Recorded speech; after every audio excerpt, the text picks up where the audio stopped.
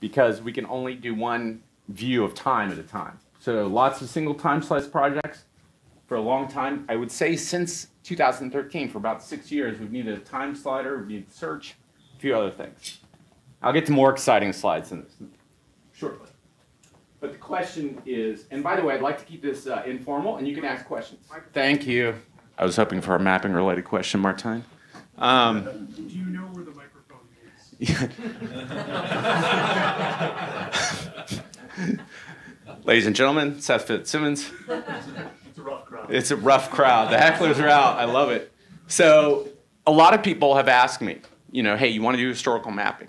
Why don't you use system X? This one or that one? Oh, the data model is not suited for it. Any of 100 reasons. And I'll give you a few reasons, and we'll talk about one really quickly. It's here. It's built. It works. There's a big infrastructure around it. There's a conference you can come to and talk to people who know how to use this system. The data structure, while some people say it is not appropriate, is amazingly powerful. And we can use it to our advantage. But the biggest thing, I think, the biggest differentiating element of OpenStreetMap is that it is a shared database. It's all about sharing the information that you create. There's a lot of siloed history projects. You can go to many sites that have, hey, here's the mapping of post offices in the United States. Or, you know, as they do the Western migration, here's the growth of railroads. Here's some explorers' routes, and you can time slide them. And they're all awesome. I love them. I mean, I really love them because I'm that kind of nerd. But they all stand alone. You can't combine them all. You can't say, hey, this is cool that I can see what was going on in the United States in 1850, what was going on in Japan in 1850. You can't slide it. That is mega powerful. And that's one of the reasons that I think even since then, in the 6 years, I've yet to hear a better argument for what other system we should be using. And I'd like to say thanks to all the people who've been doing this for a long time. We've got a community that's kept it up and running when the servers have gone down or been hacked or weird things. That's like a lot of operations that we can take for granted that OSM provides for us, but we can't use the OHM can't use the OSM infrastructure, so we've got to do it on our own, and it's hard. And we've got some, over the last year or so, we've enlisted the aid of Green Info Network, and they have been doing a ton of work for us. Very reliable partner, and I'd like to just give a shout out to that team. Seth is in the room. Jimmy Rocks is sleeping late. And then we've recently signed up with DevSeed, and Sanjay and Sajad have a history actually with this project prior to work coming on as contractors, and they're helping set up server. So big thanks to them. They've been amazing to work with and very supportive and creative. I'd like to point out that today we already have kind of an infrastructure. As I've said, since 2013, we got the site up, the wiki's been up, the code is all available for people who are here or interested in dev. I welcome any developers who want to help contribute to this project. We've got a tasking manager so we can set up projects. I know people are familiar with that workflow. Tim Waters helped set up our Warper. We have a close tie with the Wikimaps Foundation. It should be closer. They're starting to vectorize a lot of their information, and we can trace directly from their CC0 maps into OHM. And then we just got nominated up and running. But we've had a missing element in all of these issues. There's no time. We have a historical map with no concept of time other than a tag. That's not very fun to read, right? I can read that time is there, but I can't see things change. So what we've been working on is solving this problem. And by the way, just to emphasize, when you don't have time, you look at all of time at once. Yeah. Yeah, exactly. Which isn't a lot of fun. Like, you can't even blur your eyes and like focus on 1878. And from this is a block in Seattle. You can see trees that are there from before it was settled, when it was just like, you know, clapboard houses. You can see multiple things. This is pre and post fire. That's a lot of information. This is what it looks like in JAWSM, right? Hard to filter. You got to figure out some things. And tricks and trades, and some of the things we're working on. And I do want to say some of what we're doing is work in progress, so we're figuring it out as we go. Like, we start mapping in JAWSM, and all of a sudden we go, wow, filters are probably pretty good. And then you start working with filters and you go, oh, how I thought filters might work isn't the right way to go about it. I've got to do different type of tagging.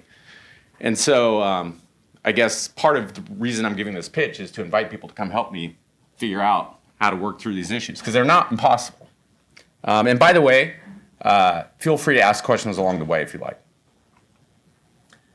even though I have the mic.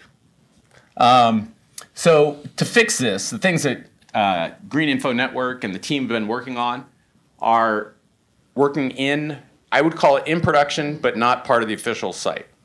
All right, we've had a staging site over in AWS, and we're running a time slider to demo, which we're going to get to, which will be exciting. We've customized some things in the ID editor to surface things like start date and end date, which are pretty much required fields. We don't want data in there that doesn't have start date and end date. We've got a client that helps us filter the vector tiles. And then we've actually, one of the things that's been neglected since 2013 is that we haven't updated the OSM stack. So we haven't rebased or kept up to date. And we're going to be up to date, which will be nice because there's cool features in the site that we can take advantage of.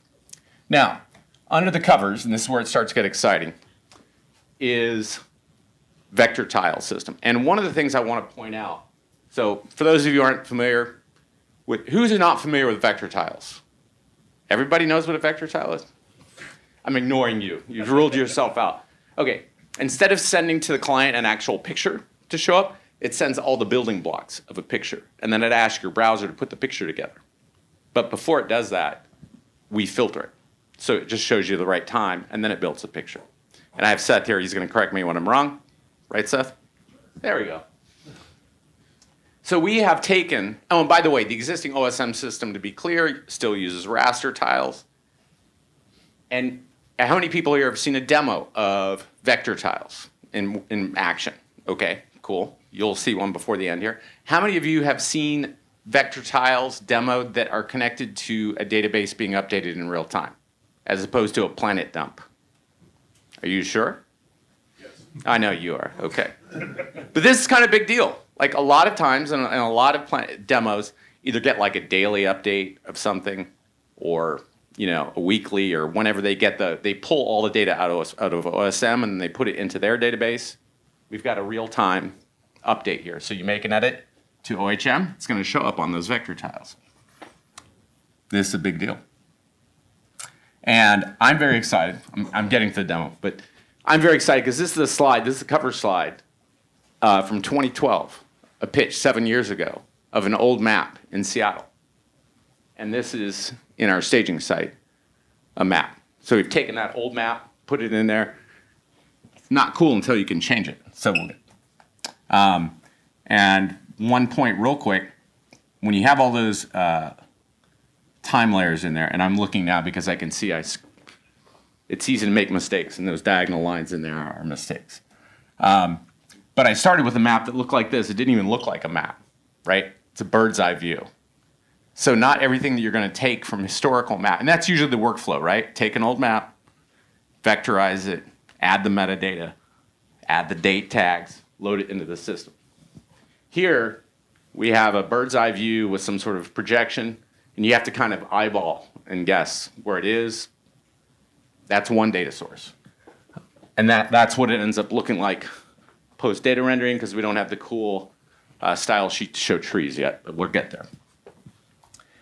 Here is what's more familiar to many people, an old Sanborn map. And there are these maps throughout the entire United States, many cities. Do a few steps to get there and then trace that. And out pops this layer, et cetera, et cetera. Now, demo.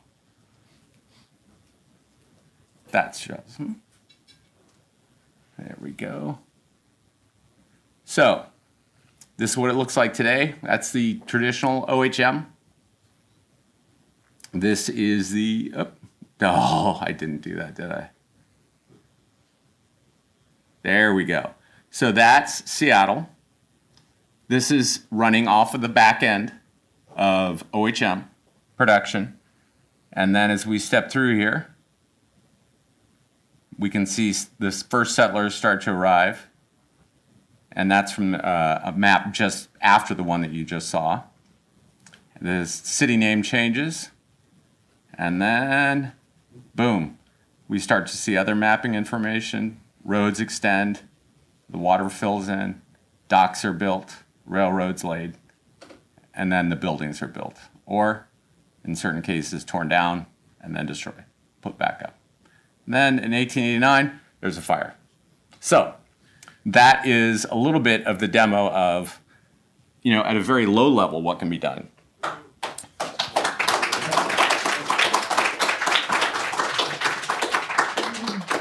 I thank you, but Seth should take a bow. Seth and the other team. There's a lot of people behind that. So yeah, I find it very exciting because it's starting to realize, we're starting to show what's possible. It's possible to do low-level city mapping. We can do state borders. High level, this is not the best demo right now because something's not working. And we do have other people out there. Oh, here's another example of Krakow, going farther back. And you can see things like country names. Okay, enough of that. You can see country names pop up and change. City limits start to emerge. Cities merging. River flows changing. River flows changing. Ah, there we go. So, boom. So, and this is just very simple. That was like a, kind of a one-time shot. But we have people out there who are doing really exciting things other than this. This is an example of a city from, I believe, around 1900 that was mapped by a person who's studying how Jewish villages are emerging in Eastern Europe. So all over the world, there are people who are starting to get their hands dirty with this and to do things. And I mean, I think that's a fairly sophisticated looking map. So there's a lot of care and curation going into these. Oops, what's that? And you can see some of the activity around the world in weird places. Not weird places, but, oh, yeah. And there's some time enabling going on in here at a very high level of some of those boundaries. So that's another map. Let's go back to the pitch somewhere.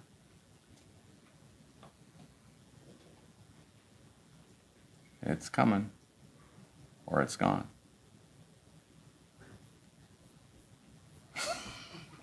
Where did my presentation go? There we go. There we go.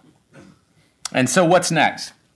What's next time-wise? We're going to get this time slider launched in production so you don't have to go to a different site. Go to openhistoricalmap.org.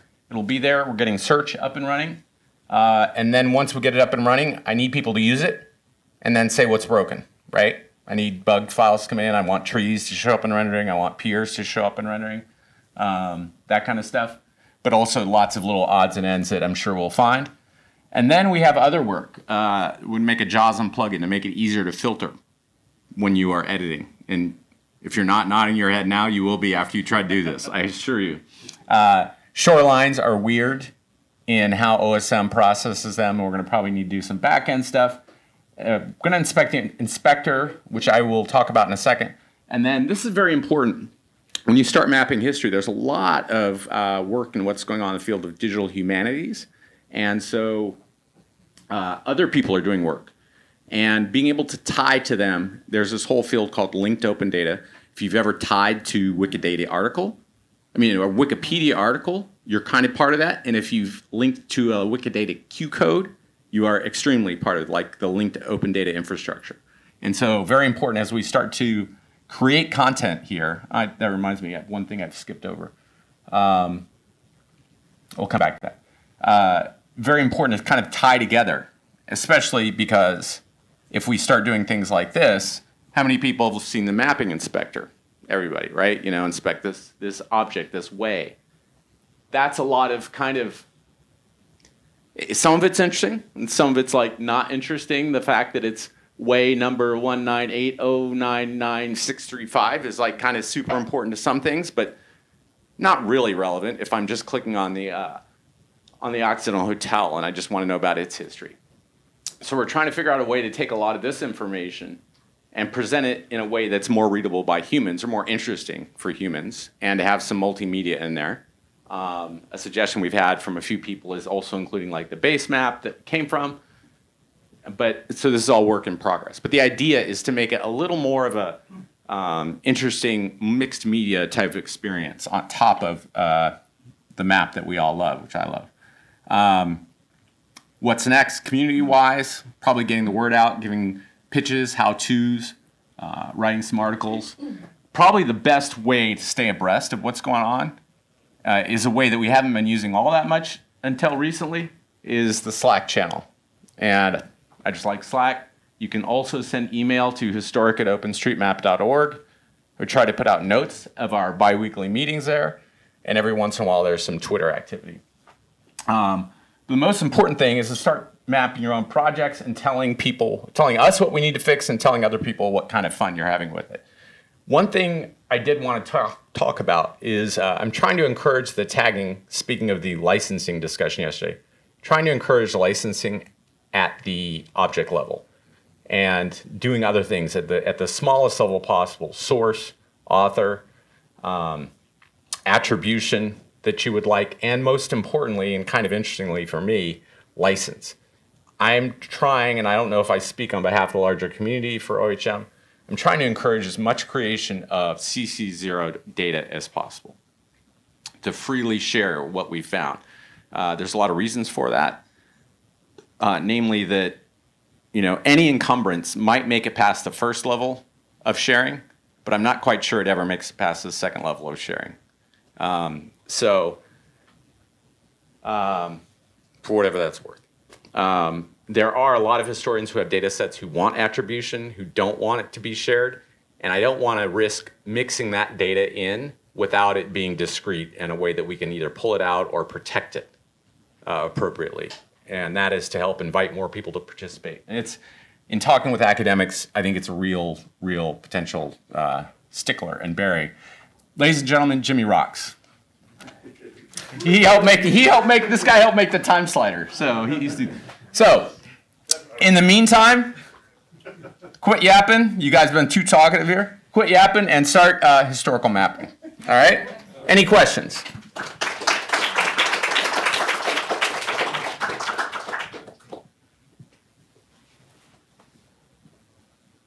So can you describe, you or somebody else, describe the challenges of getting the vector tiles working with the ID editor, etc.? Sure. So the vector tile stack is based on open map tiles, so it uses the same data schema. So the biggest challenge there was getting the dates plumbed through so that they can show up in the database that gets imported, and then also so that they can get surfaced in the vector tiles, and so that they can get surfaced in the vector tiles in a way that can be conveniently and consistently filtered, because there's a difference between May 3rd, 1937 and 1937 and May 1937. So how does all that stuff get taken care of? We've got some partial solutions there, but that's actually probably one of the big open questions. How do you have things that work back to prehistoric mapping? But that's really that was the biggest challenge. Are you working on a project similar? Oh, okay. Well, we'd be glad to answer if that was the case. Open map tiles has been great for that, though. Yeah. And that's a great shot. Any other questions? Does Wikipedia have a similar notion of kind of information sliced in time slices? Well, what Wikidata, there's a data type in Wikidata that is essential. Oh, sorry. Here. Thank you, Martin. So in Wikidata, you can upload a vector data set. And they have that, but they don't have it, as far as I can tell. Not a lot of people have done it. I've done it, but I can't find too many others. And trying to figure out how to scour their database and then pull it in would be great. And that's what I also try to work with the Wikimaps community to encourage them to do this. They're very very positive this, but in the absence of a time slider, my vision would be all maps in Wikipedia that are old maps be generated out of this. So, anything else? There's no other question. Yeah. I have one more. Oh, okay. Yeah. Yeah, it's gonna. So, just real quick, for sharing this, for spreading the word, it would be cool also to have like being able to export a movie based on the time slider. Yes. That's a good point. We don't have that feature yet. I have to say, personally, I've always been opposed to the time slider movies that you see in map animations because you can't stop them. And you can't pan them, and you can't zoom in. Like, those are like my inspiration and my enemy at the same time, if that makes sense. I don't need a microphone. I can just No, not after all this. You got the microphone. Thanks. So how do you guys, I saw that you deployed a custom version of the ID editor. How do you get around the limitation of, zooming in to edit?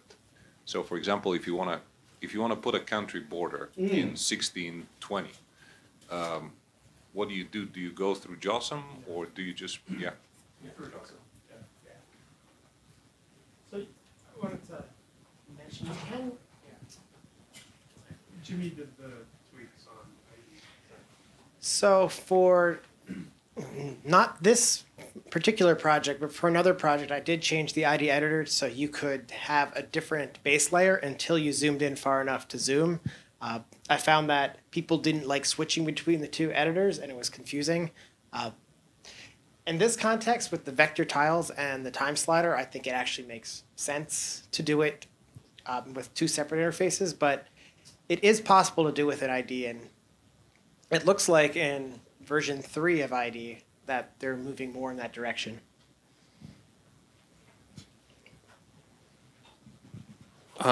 Interesting project. I was wondering if you're thinking of like maybe curated experiences. Like I like the map in Seattle. If you're trying to like explore, maybe there could be like a way to see like where to zoom in. Like maybe there's like a map experience of like Rome, sort of progressing through time and stuff like that. Or maybe there could be sort of like text at certain points sort of describing what's on the map or stuff like that. Yeah. So I think that's a really good idea. I think that in order to build something like that, you would use everything we're building right now would be a building block for that, right? And then you could maybe put a control that says, fixate on this bounding box, highlight these tags, sort of like a manifest for a particular experience, and then wrap it and kind of control it a little more. And I think if we were to do something like that, these other projects that want to be very specific and curated, and their resistance to using something like this would be that they didn't feel like they could control enough of the environment and what shows up on the map, you could start to give them the capability to do that. So I think you're absolutely right on. It's just a few milestones down the road. And anything else? Oh. And I'm calling on you anyway, because you kind of scratched your head.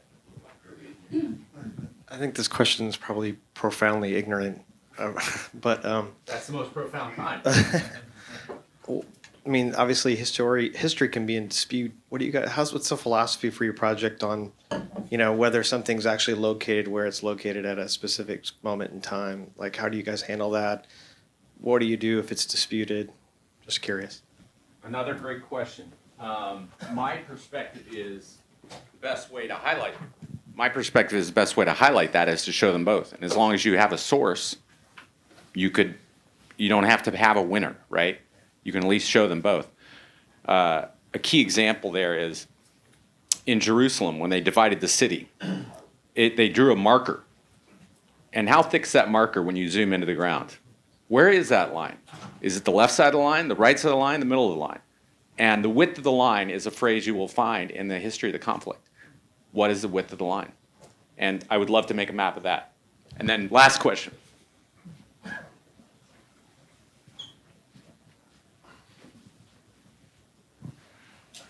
So, one of the major doubts I have about OpenStreetMap historical map is that you are using OpenStreetMap data model. And in this data model, everything is connected to everything. So it's possible, for example, for some object to connect features from 1600 and to 2000.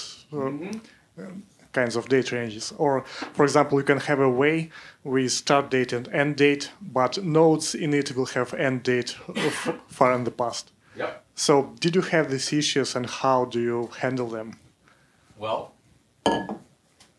he's hitting the nature of the power and the limits of the data model right now. So for right now, and that's a great question. Right now, I'm just asking people to do duplicate ways. So for example, the road network in Seattle, when you first saw it, it's dirt. And then when I finish the demo, it's paved. So how do you change an attribute over time, right? I can change an object over time. I can change the shape over time.